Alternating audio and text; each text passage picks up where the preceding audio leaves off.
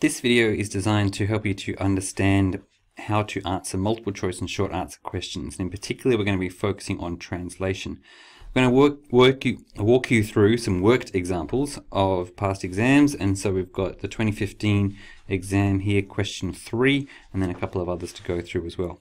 So here's an example of a multiple choice question. In biology, the multiple choice questions are quite difficult, some of them, and require a bit of working through like this one. So let's have a look at the question.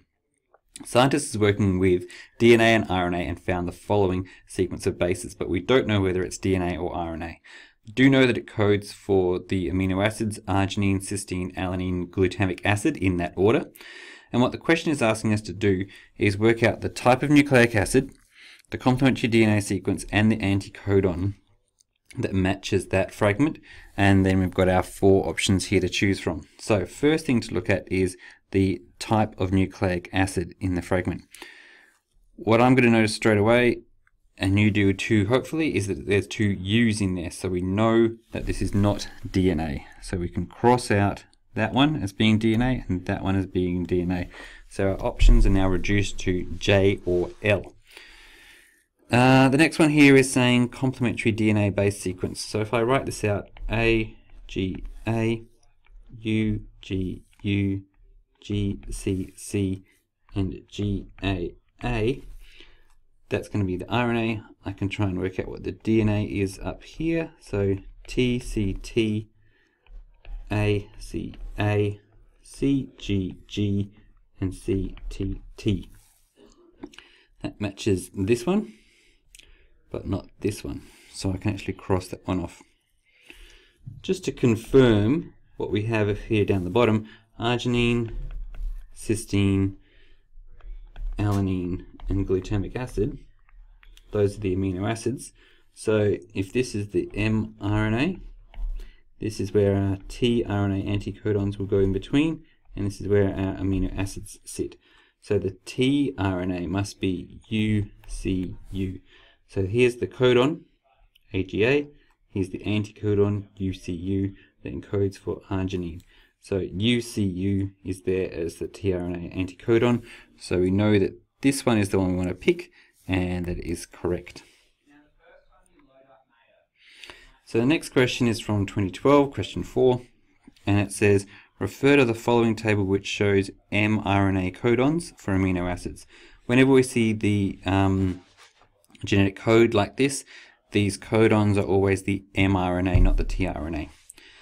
Similarly, we've got a question here where we've got 2 things that we have to line up. We need to work out whether it's what type of base sequence it is, tRNA, mRNA, DNA, or tRNA, and what it's coding for, with 2 options there, tyrosine or isoleucine. So the base sequence we're talking about is UAU. So again, the presence of U there lets us know it's not DNA. So it's either tRNA or mRNA. So let's go with option 1. If it's mRNA, UAU. What we're going to do is we're going to look up UAU, and that gives us tyrosine. So mRNA codes for isoleucine. That one must be wrong. So if it's tRNA, then the option is that the codon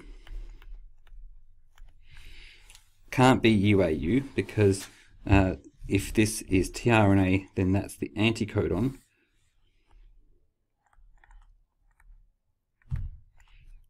Is UAU.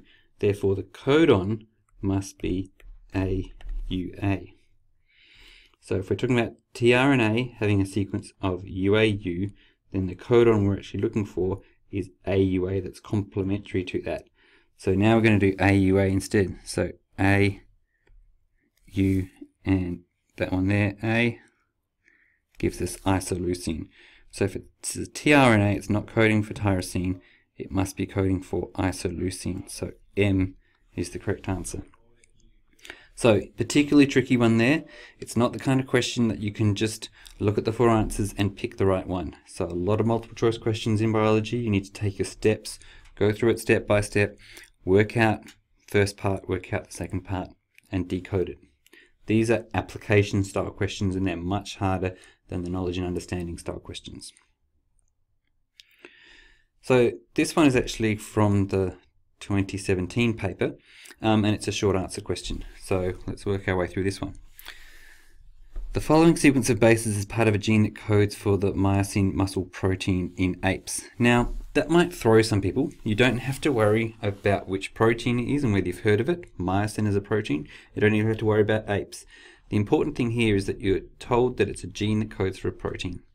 So sometimes there's extra information in here and you just have to learn to filter that out, because what the question is actually asking is state the number of amino acids that are coded for by the sequence of bases shown. So the way I'm going to work that out is I'm going to look for codon triplets.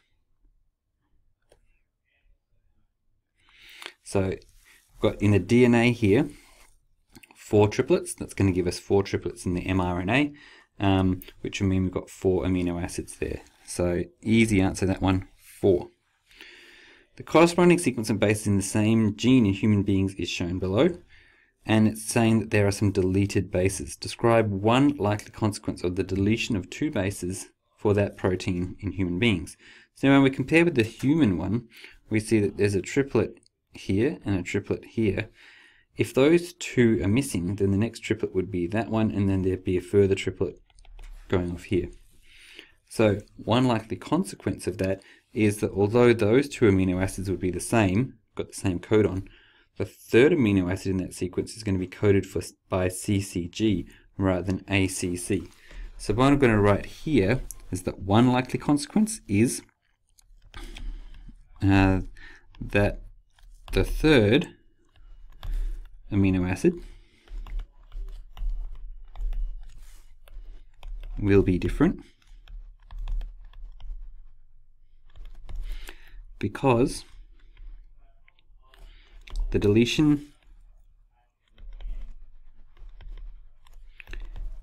changes,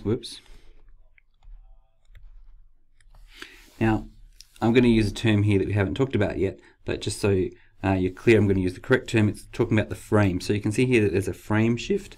So that's called a frame shift.